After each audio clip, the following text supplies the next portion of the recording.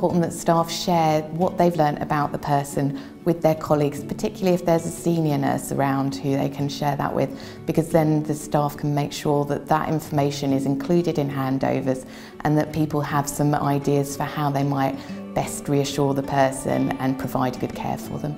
It's absolutely critical that staff share that information between themselves and at handover. It's that really personal information that makes the biggest difference during the hospital stay. It's very helpful if they do that, because it makes the person, my father or whoever, feel that they are welcome there, they're wanted, they're somebody with a name, they know how they like their cup of tea, or they know